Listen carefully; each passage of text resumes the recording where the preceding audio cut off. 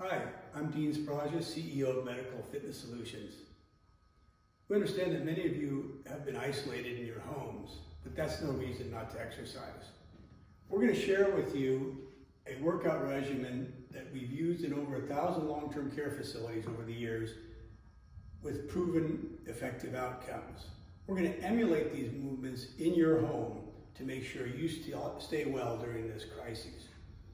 The first exercise we implement in our program is a leg press, and the leg press is used to strengthen quadriceps and gluteals to make it easier to get in and out of chairs, on and off the bed, on and off a commode or a toilet. So a simple way to emulate this leg press is out of a kitchen chair. So if you've got the strength to lean forward and stand up, let's make an exercise regime out of this where we'll do this slowly 8 to 10 times. The key here is keeping tension on the muscle. And typically this exercise, the 8 to 10 repetitions, should take you about a minute to complete. I find it useful to have a timer and set it for a minute and do this exercise for a minute. Now, if you're unable to do that unaided, you can use any sort of support as well to support yourself into the down position and then to assist yourself back up. Another option for the leg press is using the back of a chair if it's good and stable and bending at the knees, keeping a good lordosis of the back, keeping your back straight, and doing the exercise in this manner. So let's move forward to the next exercise. So typically in a clinical environment, we'll do the mid-row exercise for scapular abduction to open up the thoracic cavity. And there's a couple ways we can do that in the home.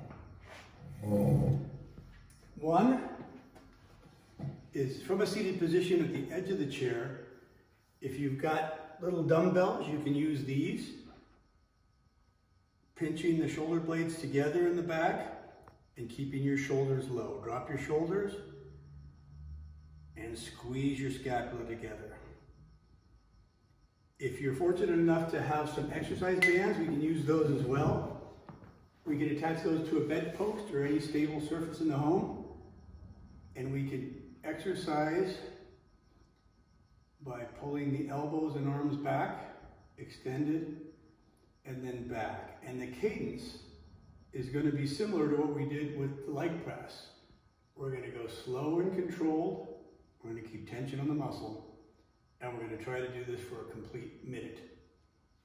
Now, if you need to get creative within the home, if you don't have dumbbells or bands, we can use refillable type of containers, milk cartons. This happens to be Mop and Glow, but when they're empty, you can fill them with any really level of water. Water weighs 8 1/3 pounds a gallon.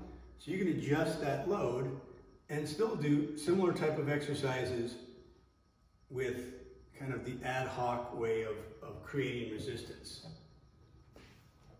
The next exercise is triceps dip. And this exercise, clinically, we'll use this device, and it allows individuals to get out of chairs easier, on and off of beds again, unloads the spine, and strengthens pectorals and triceps as well. Now, without this machine, there's a couple ways to accomplish that. One is if we have the bands available, the dumbbells, or the empty containers. We can, as opposed to when we were doing the mid-rows, this time we keep our elbows in, and we drop our hands down. Same cadence as we were using before.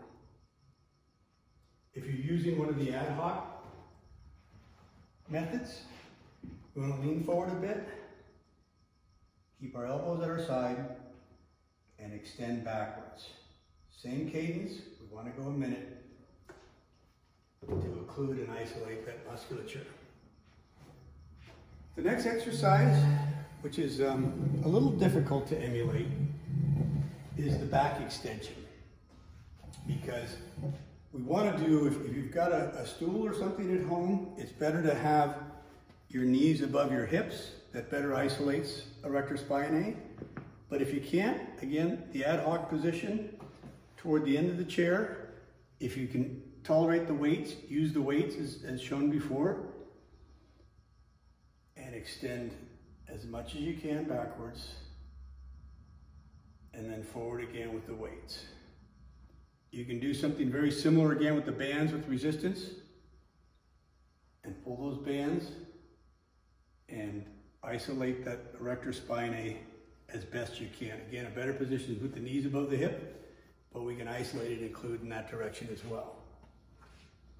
The last two exercises we typically have in our foundation for older folks are neck flexion and extension. And since we don't have the machines at home, we can practice some manual exercise. So forward flexion, and not tilting the head remarkably forward, but resistance either one hand or the other.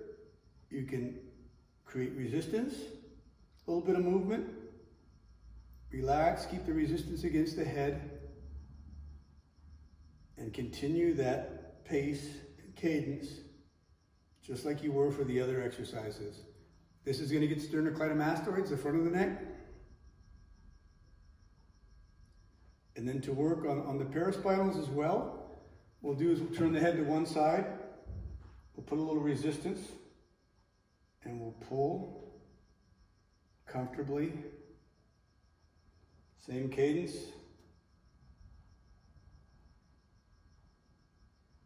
In one direction.